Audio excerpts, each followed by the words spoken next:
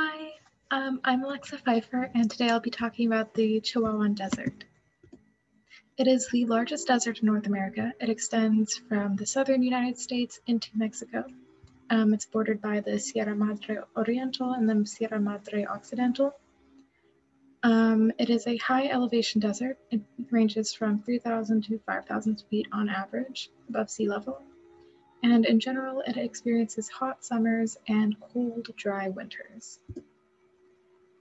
This desert has a wide variety of ecosystems and environments. It includes desert scrublands, woodlands, grasslands, and also montane environments.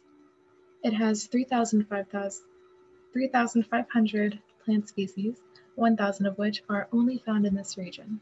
So those are the endemic species, and being endemic to a region is being only found in that region. And so this desert has a high amount of endemicism. These species can vary from valley to valley,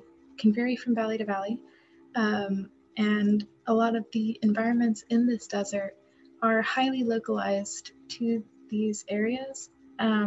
So gypsum outcrops, saline playas, freshwater springs and streams, they lead to a lot of unique species that are specialized for those environments. This includes sky islands, which are isolated montane environments. And scrublands, however, are the most widely found environment in this desert, as you can see here. A lot of these species are very endemic. So for example, Cuatro Ciénegas is home to the only aquatic box turtle species and the only known fish that has two interbreeding morphs that eat different things, and they have different jaws. It's very interesting. It's very cool. And unfortunately, some of these species have also ceased to exist or are thought to be extinct. So the largest woodpecker in the world is the imperial woodpecker, and that was last seen here in the 1950s. And unfortunately, because of a lot of the deforestation of the woodlands in the desert, it is highly unlikely that these woodpeckers will be found again. This video that I have is the only known footage of this bird. So it's a very tragic loss.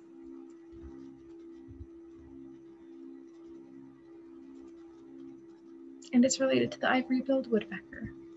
Fun fact. Unfortunately, because it is a desert, there are a lot of concerns with the water.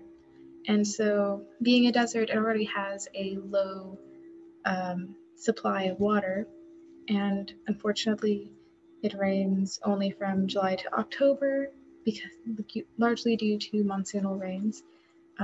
Because the mountains on either side of the desert block a lot of the incoming precipitation from the oceans on either side. However, the Rio Grande, snowmelt from these mountains, and freshwater springs and streams are sources of fresh water for this region. However, because of overgrazing, agriculture, and further land development, the water supply in this region has been severely threatened.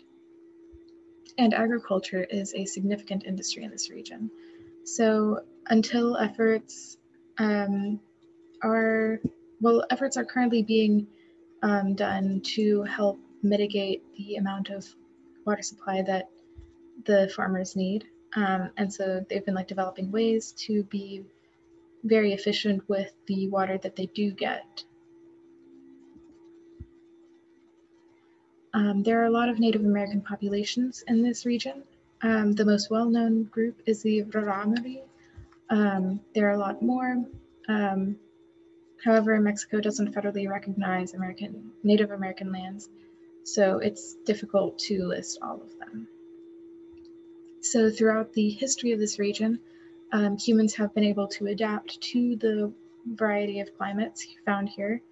So thousands and thousands of years ago, the region had more abundant water sources from a lot of lakes and streams that cross-cut the environment.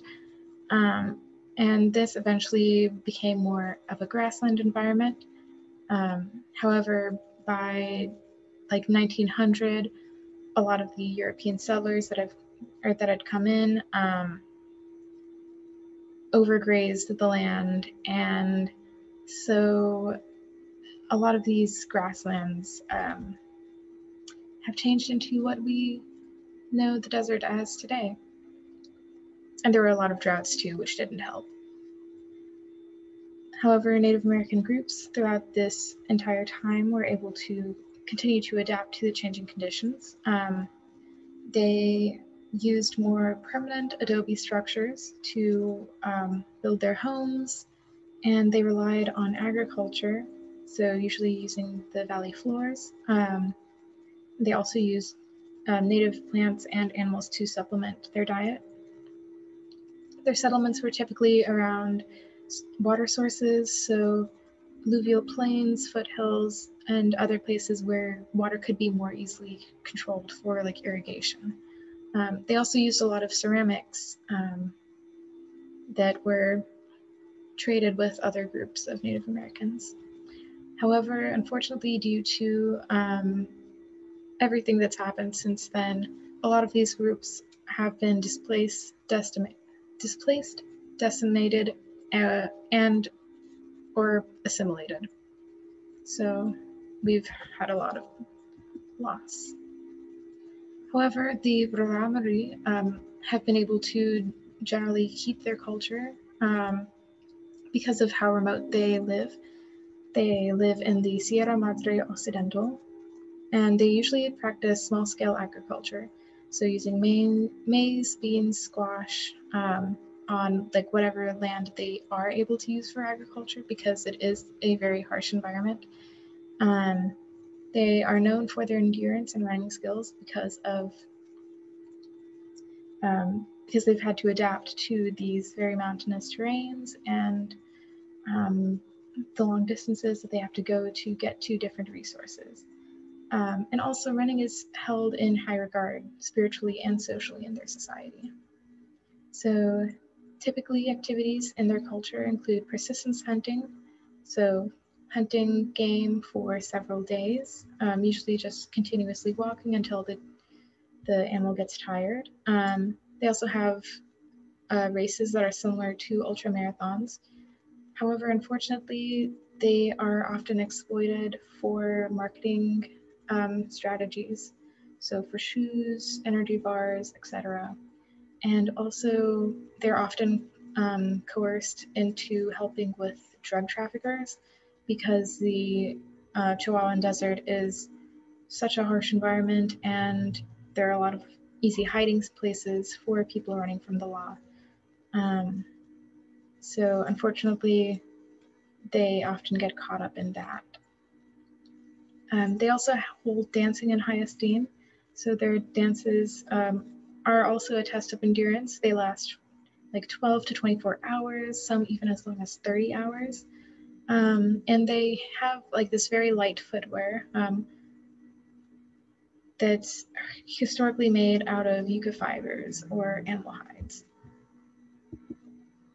And so this place has such a large amount of biodiversity. However, it faces a lot of threats, and fortunately, there are a lot of international groups that are working with local governments and more regional and federal governments to help protect what is left of this desert and what resources the desert has.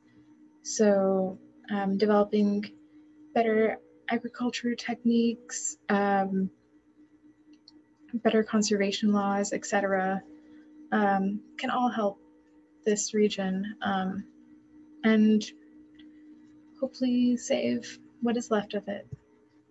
Thank you so much for watching.